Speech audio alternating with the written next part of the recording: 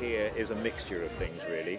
One of the things is that we have this church tent, which has a number of functions. It operates as a place where people can drop in, as a kind of shelter, operates as a night shelter. People have lost their tent, lost their friends, need somewhere to sleep. Games going on during the day, which is a bit of entertainment. Sometimes people bring children in here. We offer water as people come past. We have worship, we have music. We also do services here. We do prayers in the morning and afternoon, and on Sunday morning we have a mass and we have an ecumenical communion service as well. So it's a multi-function place, and if you look around you realise it's decorated for Christmas. We thought, the committee group thought, for a bit of a laugh, let's do it up for Christmas. So that's what we've done. I mean, festival's crazy, people dress up, we've dressed the tent up.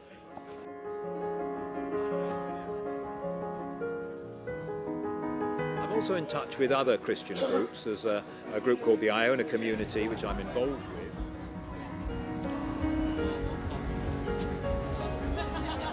For the last about just over 13 years, I've been setting up an area on behalf of the Iona community to provide hospitality and a safe place for people to come and chill out really during the festival. I think it is so important because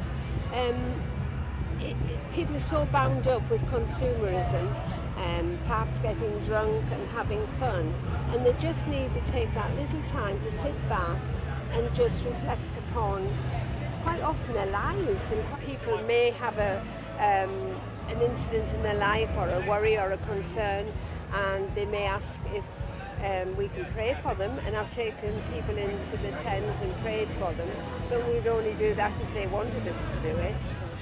So one of the things that we say is a sanctuary and a light, so it's a sanctuary for people, but hopefully they'll go out feeling a bit better. Glastonbury Festival is like a slice of life, and religion, prayer, worship, asking big questions, thinking things through, that's a part of life. So it needs to be here as well. There's an outfit called Elemental who set up an arts installation. This is a bit of a spiritual marketplace here in the festival. There's lots of different things represented, so we just felt we're followers of Jesus, and we feel like that's a really positive thing, and we wanted to just represent what it is to be a Christian here in the festival and show people what God is like. We also offer healing prayer and prayer for guidance and things like that, so we'll sit and talk to people about stuff in their life and pray for them. When people are at a festival or we're on holiday, it's a time to be a bit reflective, and we really enjoy kind of processing that with people and just kind of maybe giving it a bit of a different perspective, and also just a great opportunity just to pour love into people. We love it. We love the festival. We love the people. It's just a really amazing experience, and it's a real highlight of our year.